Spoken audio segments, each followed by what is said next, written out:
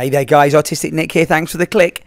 Welcome to another Scribble Art Sunday, and in today's video I'm going to be scribbling Drake. Hey guys, welcome to another Scribble Art Sunday. Thank you so much for tuning in. I hope you enjoy this video. I thought I'd give Drake a go. He's one of my favourite artists. I love a lot of the music that he produces.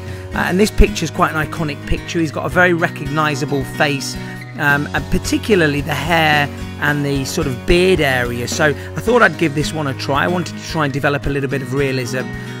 So I hope you like the video. I'll go through some of the techniques and some of the ideas that you can apply to your artwork, whether you're doing scribble art or you're doing pen and ink or coloured pencils, as I go through. Now, one of the things that's really important when you are doing any type of portrait is to try and create a sense of realism by getting the contrast in the darkest areas compared to the lightest areas spot on. So when you're looking at a face, whether you're going to be doing this in pencil, ink, scribble art, coloured pencils, it's very important that you identify early on in your drawing where the lightest areas are going to be and where the darkest areas are. Now, as I'm sure most of you are aware, looking at a face front on, you're going to have darker areas around the edges of the nostrils, inside the mouth and around the eyes. The lighter areas are always going to be the tip of the nose and the cheeks.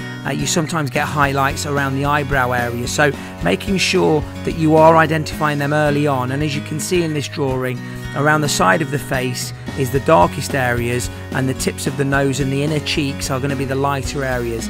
And that's because they are the areas of the face that are protruding the most and catching the most light. So whether you're doing a dark subject, something like Darth Vader, you are still going to have very light areas on there.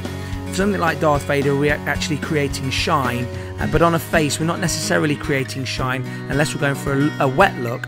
What we are trying to do is we're just trying to bring out areas of the face that are closer to us. Now, for this scribble art, I'm just using basic art supplies. You can use a ballpoint pen. You get a really good look with a ballpoint pen, and standard cartridge paper is absolutely fine if you're using the ballpoint pen, because you don't tend to find that the ink bleeds too much anyway. I'm having loads of fun with the channel. I hope you're enjoying Scribble Art Sunday. Don't forget, if you have any requests for me, leave them down below in the comments. You can also get hold of me on social media. The links to all of my social platforms are down below in the descriptions. It would be really great if you consider subscribing to the channel. Hello to all of the new subscribers that we've seen this week. I'm really enjoying a lot of the comments and a lot of the requests that you're giving me. I hope you've enjoyed this scribble art. If you'd like me to go through something, another technique, or you'd like me to do a scribble art of another cartoon character, film character, or maybe your favourite pop star, then leave me that comment down below. Don't forget to smack the like button. There's the final piece. Thanks so much for watching. See you next time. Hit subscribe, smack the notifications button, follow me on Facebook, Instagram and Twitter.